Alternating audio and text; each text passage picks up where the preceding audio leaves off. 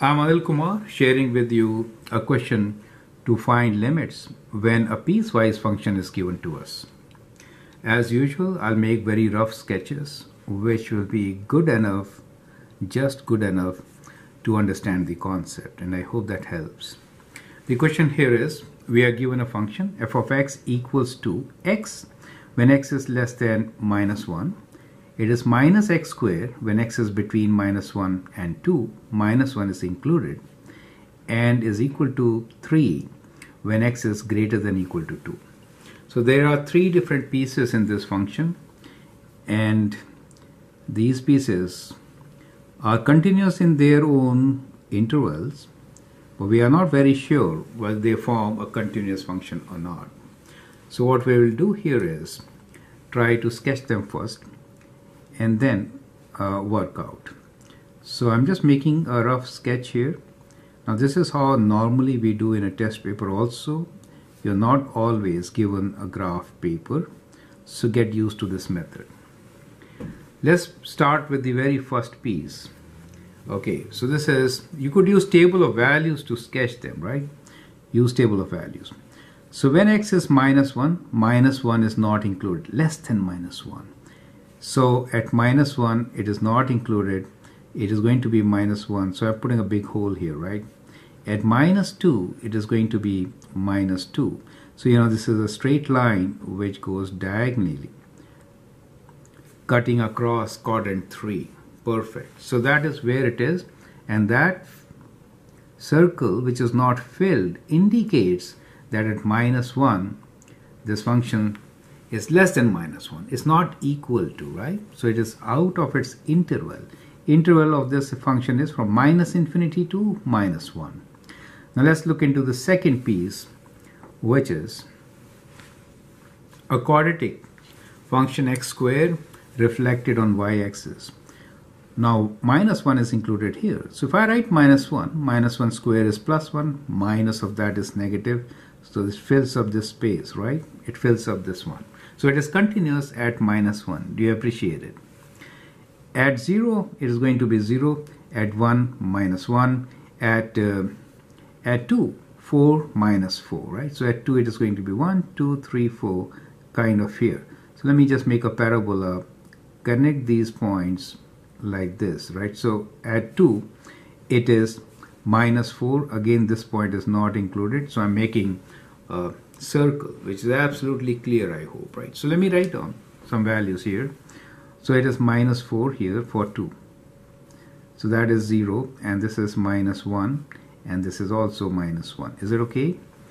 Now, so we have a parabola. So let me smoothen up this parabola. Okay, it's kind of like this, where this hole is filled and this is open circle. When x is greater than equal to,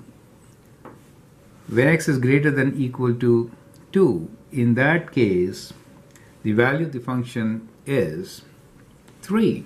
That means it is a constant, right? Constant 3.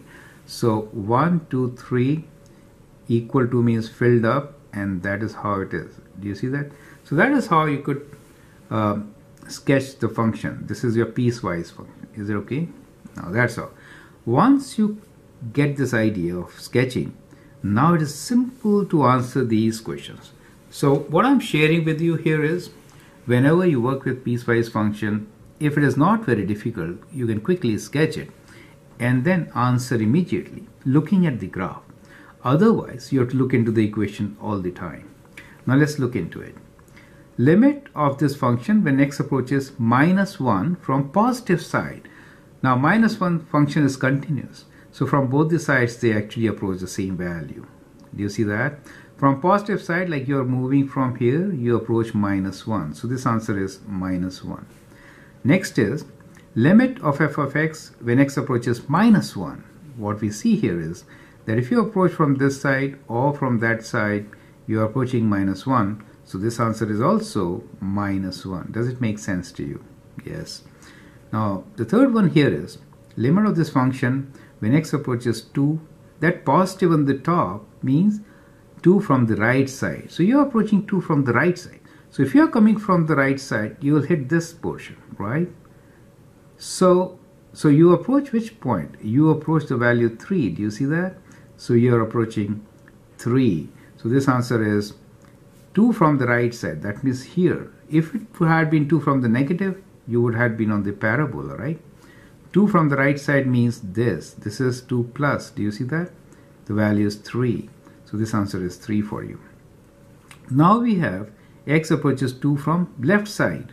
So left side means it is less than 2. So this portion is for left side, less than 2. So we have to look into x square value. Where does it approach, right? So if you substitute here 2, you get 2 squares 4 minus 4. From the graph, you can see that you are approaching minus 4 when you approach from the left side. So this answer is minus 4. Is that okay? So since you are approaching different points at 2, limit does not really exist at 2. We have not asked that question to you, but you can, that may be a question for you. Find limit when x approaches 2 for f of x, right? Write down this answer. Okay.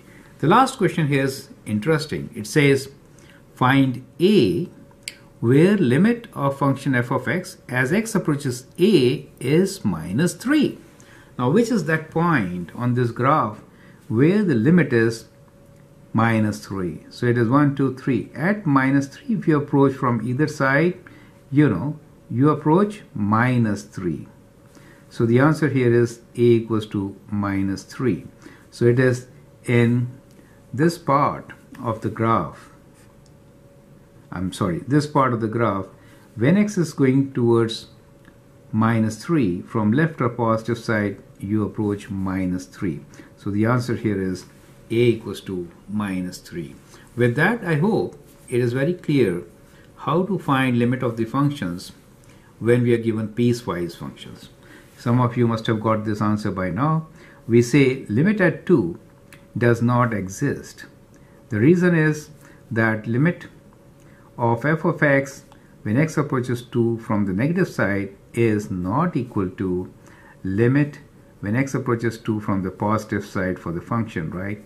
You have seen that both these limits are indeed different, and that means that limit at 2 does not exist. I hope with this all the concepts are kind of clear a bit, right? I'm Anil Kumar. If you like it, you can put a like. You can always share, subscribe my videos, and feel free to post questions. That's the beauty of my videos. Thank you and all the best.